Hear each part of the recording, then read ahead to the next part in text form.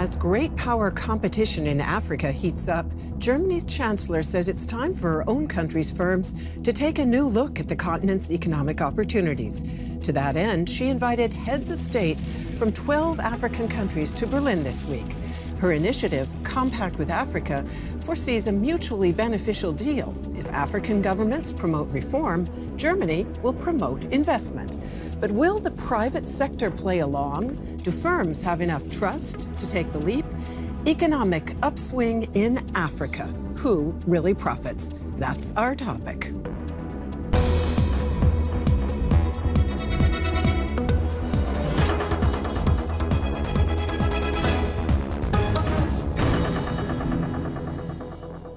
And here to debate the risks and opportunities of Germany's Africa strategy is Veye Tatah. She is a computer scientist with roots in Cameroon and serves as the editor-in-chief of the magazine Africa Positive. She says the Compact with Africa primarily serves the interests of Western investors.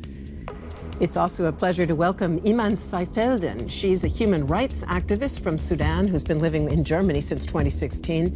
She says the investment and trade provisions should be based on partnership and not on superiority. And I'm very pleased to welcome my colleague from DW's Africa desk, Daniel Pelz, who has reported from numerous African countries over the past 12 years. He says unless African governments and international partners do their part, the poor will be left out with dire consequences. So let me start with you, Veye Tatah, and ask you about the first part of our title, namely economic upswing. We often hear there's a lot more good news coming out of Africa than the Western media typically report. Now, with a magazine entitled Africa Positive, I guess you're trying to change that.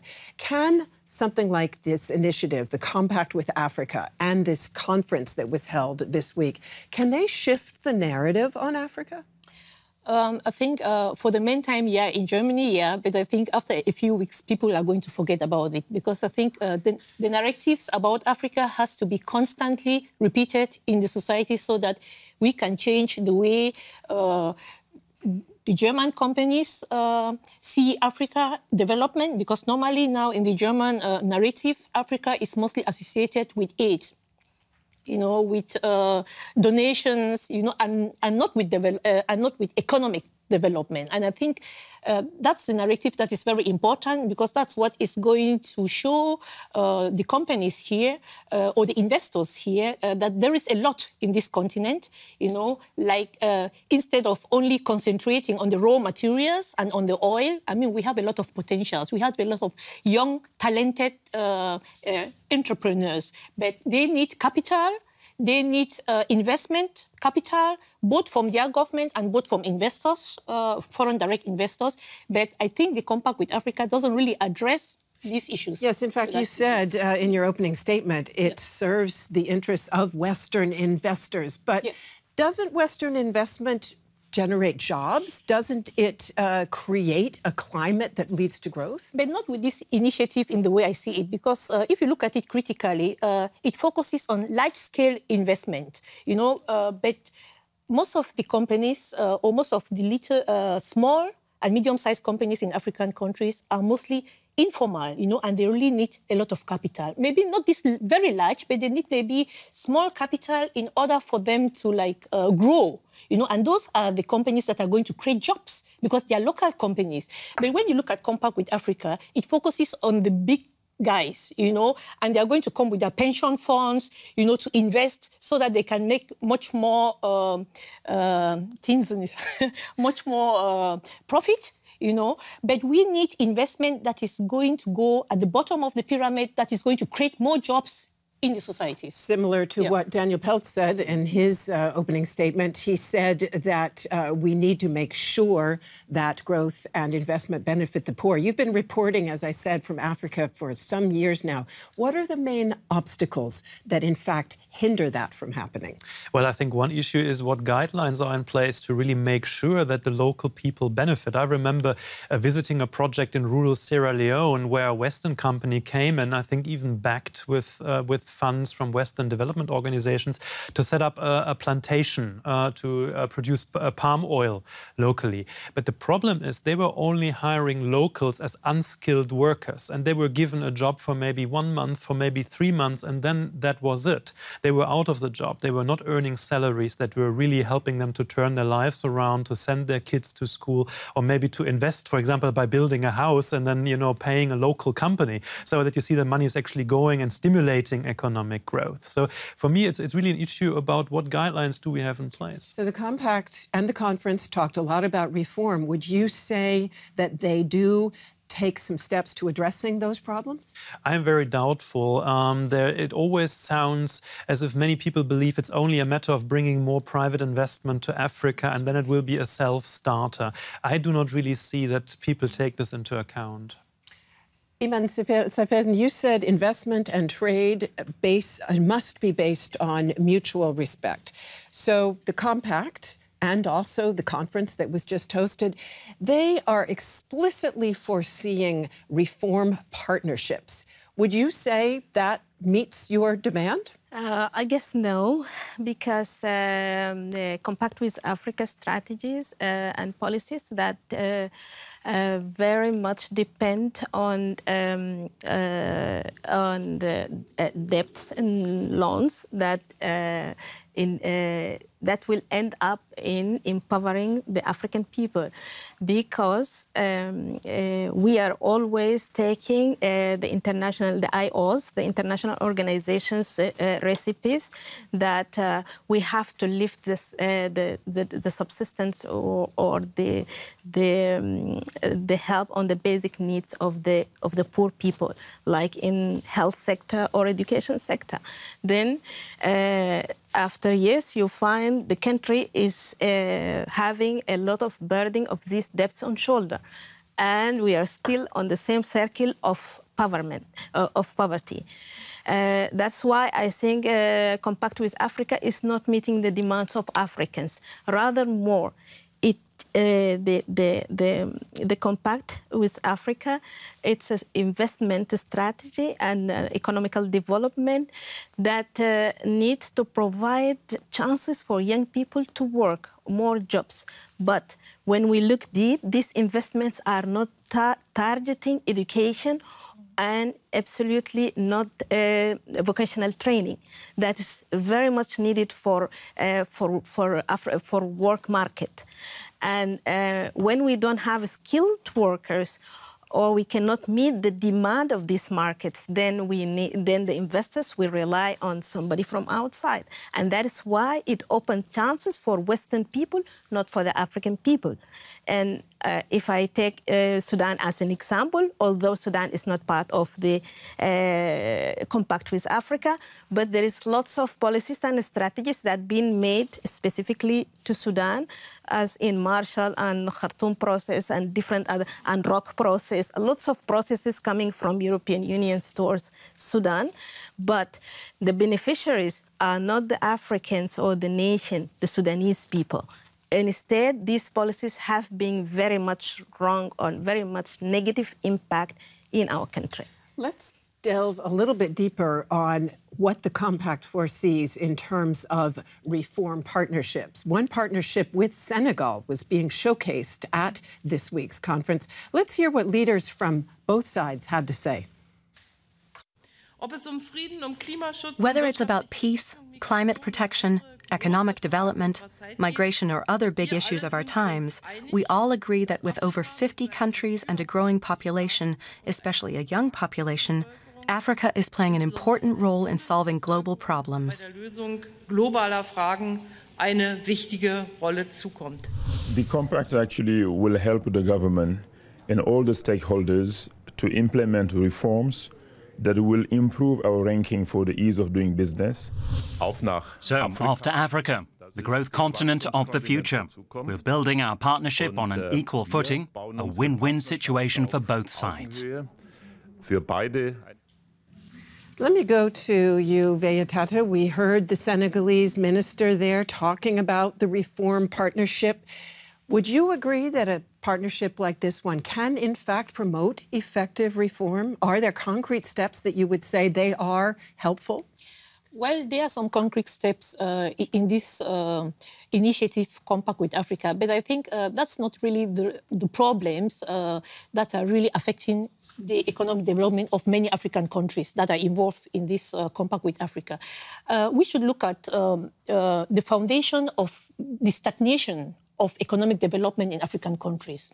And you see, when you look at it critically, it's also because of the colonial connections that most of these countries have with European countries. And also, if you look at, like, for example, you see France, the role France plays in many African countries, you know, with the monetary decisions that are being taken in these countries, everything is being controlled by France. So it means a lot of African countries are not independent. And if a country is not independent, it cannot carry out its development decisions on its own, because somebody is always involving his or herself inside. So I think Africans themselves, they have to look for a way to break away from these chains that are preventing the African countries from developing. And the most important thing for me is to see how we can use our resources that we have back home to add value to products before we export them out of the continent, because that will be the only way that we are going to create a lot of employment for the youths. Because if we don't produce what we consume as Africans, we are going to have the same problems. And these initiatives are not going to solve our problems. Eiman Seifeldin, how much interest do African leaders themselves, or at least many African leaders themselves, really have in reform? Aren't there many who themselves literally profit from perpetuating the status quo? Of course, not only the Africans that are profiting from perpetuating of this African nation or elongation of these sufferings of the African nations. It's the Western countries are also the same thing.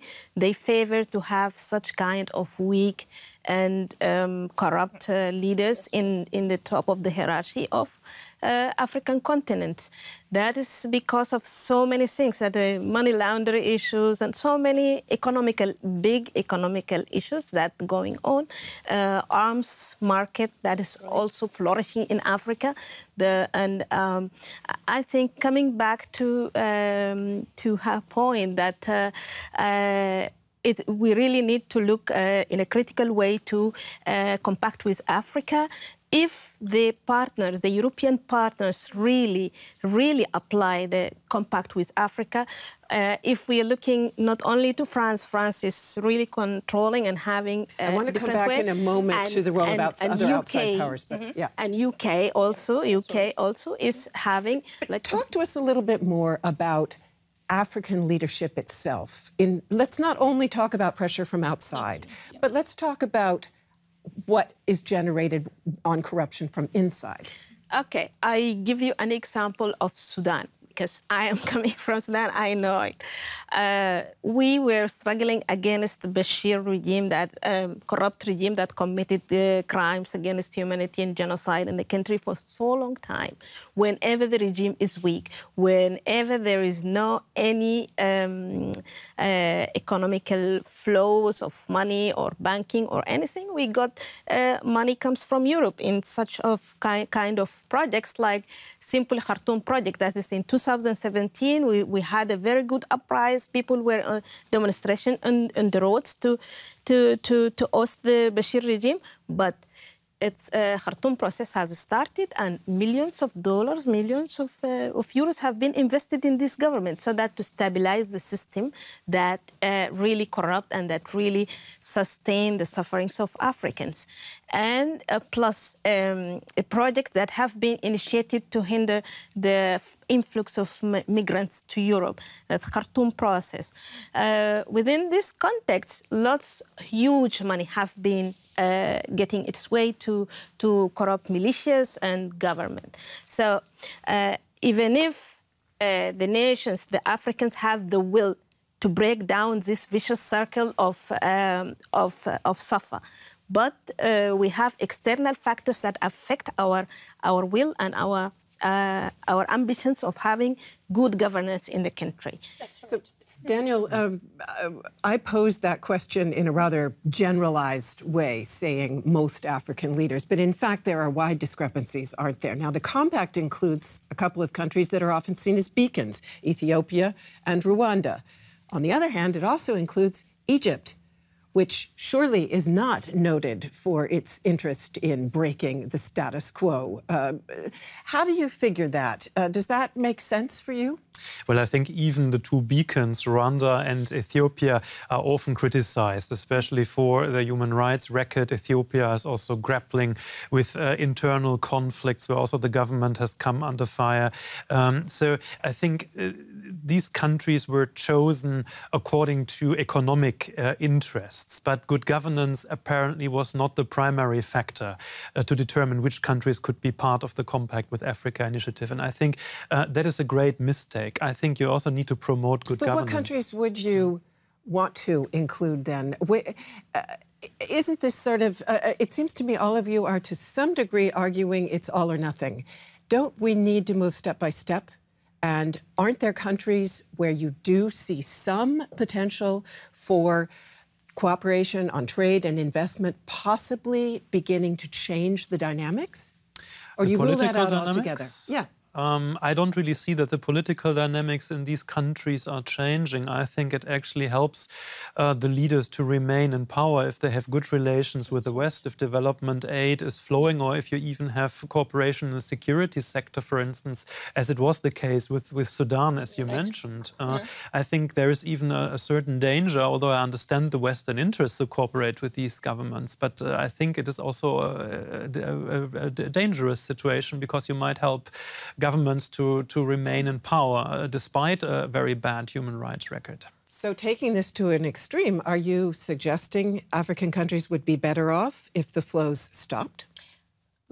I think that's the opinion that I always propagate, because I think if African countries can concentrate on the internal struggles that they have, because we have a lot of internal struggles, and most of these are very complex, you know, because they also come from these structures that we inherited from the colonial time. So I think the first thing is we have to sit together within our countries and maybe with the neighboring countries and look for ways and solutions of tackling these internal struggles. And if we do, then you are going to see that the inter-African trade is going to increase, because we Africans, we have to trade with each other. We don't have to focus our mind on Europe, you know. And those are the things that I think if we start step by step solving the right problems, then we won't be sitting here and talking about initiatives that are coming from Europe, from Russia, from China, you know, to come and save Africa. No, we have to save ourselves. Nobody's going to save us. Still, I think in the issue of investment, if any investor will not favor to have any money in a country that is politically unstable. And this instability, this situation is very much related to the policies of European Union. That's right. So I think either those people are throwing money on nothing, because I don't believe in sustainability of long-term. These projects will not be sustained for long-term conditions or years. Rather more, there will be destruction somehow to these projects by the instability, investing in war, investing in militias, investing in sustaining the undemocratic systems in our countries. So all these kind of things that will not generate or will not make favor of the investors to put their money there. Let me bring in another short report that we have and see whether I can provoke you a little bit, because it purports to tell a positive story. Germany launched the compact in 2017 during its presidency of the G20 group of industrialized and developing countries. Foreign investment in the partner countries to the compact has risen since then, albeit modestly. Most of the increase, though, has gone to just 4 countries: Egypt, Morocco, Ethiopia, and Ghana. Let's take a closer look at one story. Accra. Over 2.3 million people live in Ghana's capital, with more coming in every day. Even now, the city is short around 2 million apartments. Construction is going ahead full capacity. The potential was great enough for German drywall maker Knauf to open a branch in Ghana. But even the best materials are useless if nobody knows how to handle them. And our target is to equip local personnel in the building and construction industry to gain employment, basically, to earn a livelihood. With assistance from the German GEZ Development Agency, the company set up a training center. 350 young people have already completed training here. Architects, civil engineers, and tradesmen. Thousands more are expected to follow. Can this set an example for other African countries? So let me put that question straight away to Daniel, but with this preface to the question. We heard the Chancellor in the report before talking about migration. It is pretty easy to conclude that a lot of this is all about migration. Many African countries have huge youth populations, not enough jobs to go around. There is a lot of pressure on young people to go somewhere else where the opportunities are better. Can a project like that one that we just saw make a difference? Yes, I think. And I think the compact also has a potential because, I mean, every country, every continent also needs economic ties with the rest of the world. I mean, nobody can survive alone. So I think also the compact has potential because infrastructure projects, for instance, the idea to improve energy supply also helps to stimulate local growth, and that in turn can create jobs for the young people that are there, that are in dire need of jobs. And also macroeconomic reforms, like countries that are part of the compact have to keep inflation at bay. They have to make sure that their budget deficits remain within certain limits. That, of course, can also help local business. So I think, yeah, there is also some potential in the compact as well. Veye Tatah, let me ask you this, because we're seeing a lot of interest in Africa in other areas of the world. Russia held its own summit on Africa just a few weeks ago. China is deeply engaged in many African countries. India expanding its own trade and investment with Africa. Do these countries, by attaching fewer strings to their support, offer more partnership and do more for young people and the poor than, for instance, Germany? Well, let's be realistic. Each of these countries has its own interest. No country will be going to Africa just because they are going there for friendship. It's all interest. They're just doing the same thing that the European countries are doing. But, I mean, we should look at the form. What are the African countries doing? They should be the people to set the pace. They should be the people to set the right measures that are going to profit their own population. So up till now, I think the problem has been most of our governments don't set the right measures that profit the majority of the population. And why is it that? She said before that most of these governments, they are supported by foreign powers and foreign multinationals. And we have to deal with that. Because if we don't deal with that, we will continue to see this cycle repeating and repeating. And for me, I think the African youths, at the moment, they are saying, we want to profit from the resources on the continent. We want to have perspective in our continent. We don't really need to go out, but our government have to be responsible in the first place to us and not to foreign investors. But we need investors, but it doesn't mean we have to take all type of investors that are coming to Africa. Eiman Seifeldin, German development NGOs and some international ones as well say that German support and international support should be linked to very clear human rights and environmental standards. Would you yourself, also working with an NGO, agree with that? And would you say it's still feasible, given the presence of nations like China and Russia that attach fewer conditions to their support?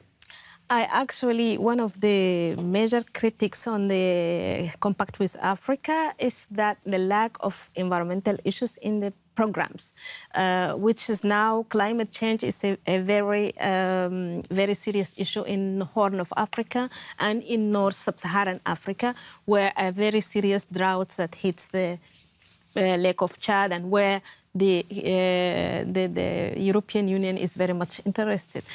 I think without tackling these issues, nothing is going to be... we are still living in one continent and we are affecting each other. And one planet also. So climate issues is first. Human rights is rather more on top of the agenda, because most of the loans and subsidies that the African government gets, it goes corruptedly in or invested in a way or another in abuse of human beings, like what is happening in combating migration issues. That is a very serious issue for me, that what I have seen in the cooperation between Germany and Libyan border guards, where the refugees have been kept in detentions in very serious conditions and inhuman aspects.